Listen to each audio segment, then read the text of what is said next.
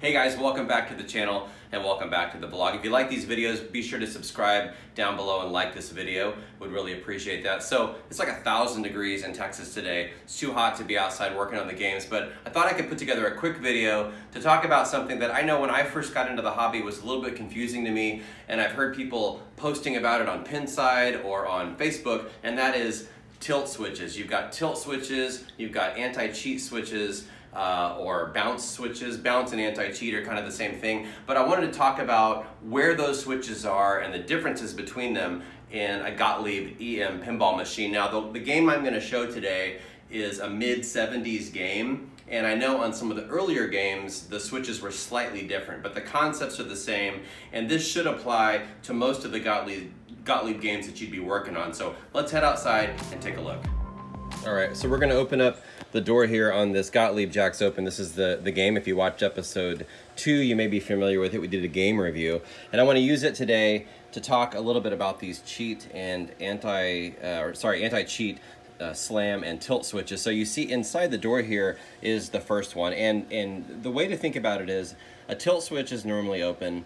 A slam switch or an anti-cheat switch is normally closed. So this is, and you can use those latter two terms interdependently, so or interchangeably. So this is, we're going to call it a slam switch. It's inside the door, it's normally closed, and it is the first of 6 switches on these mid-70s Gottlieb games. And so you can see here there's a little weight, and if someone was to kick the door really hard, it would be enough to move that weight, that pendulum, and open this switch and cut power to the game, and it would end, in this case it would actually end the game. So that's the first of 6. Now one thing I want to point out is this is kind of a late 70s game. It's 1977. The start button is up here, and this switch, here's the switch for the start button. The anti-cheat switch or the slam switch is down here. On the mid-70s games, they're all in the same switch stack. It would be located kind of here in the middle of the door on a smaller door, and the start button and the anti-cheat switch would all be in one stack. All right, so that's the first one. Let's go on now to the next switch.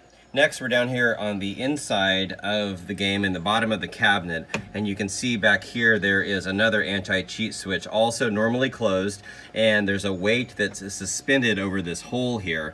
And same concept, if someone was to drop the game or pick it up and slam it back down, this would push open, it would open that switch, and it would cut off power to the game and end the game that the player was playing. So that's number 2 of 6 on this game. Okay, so next we're going to look on the inside left wall of the cabinet. And these are 2 tilt switches that probably are the most familiar to most pinball hobbyists because they're the most obvious too. So the first is part of this mechanism. So you see here there's a rod that comes down and there's a weight at the bottom, and it hangs through this metal ring right here. And so if the game gets bumped too hard by the player, maybe you're nudging it while you're playing it, or you just bump the cabinet, and this swings and touches that metal ring, it completes the circuit through these wires and would end the game.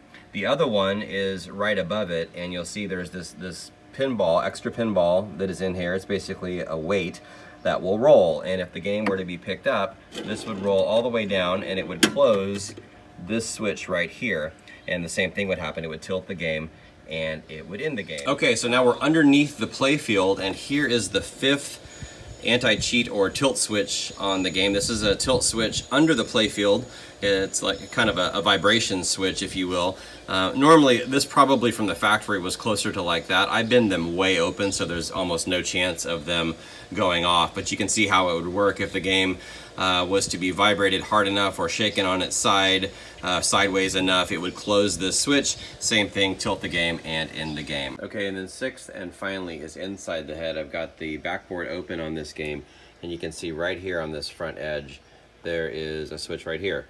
And this is also an anti-cheat switch. This one's normally closed, and same thing, vibrates open and the game would end. So it's just a good thing to know where these are on your games, especially when you first get one.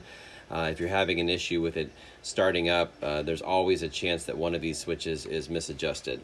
Now, one last thing I wanted to point out, this Gottlieb game has sort of what I would consider to be the more traditional credit wheel inside the head.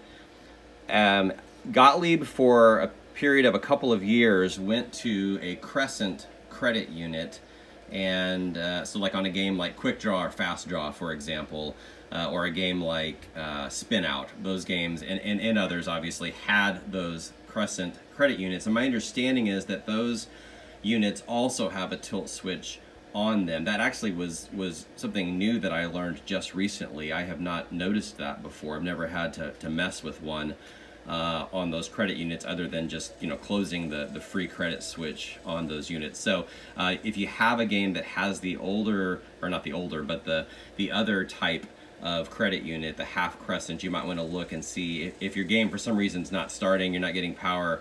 That also could be a place to look.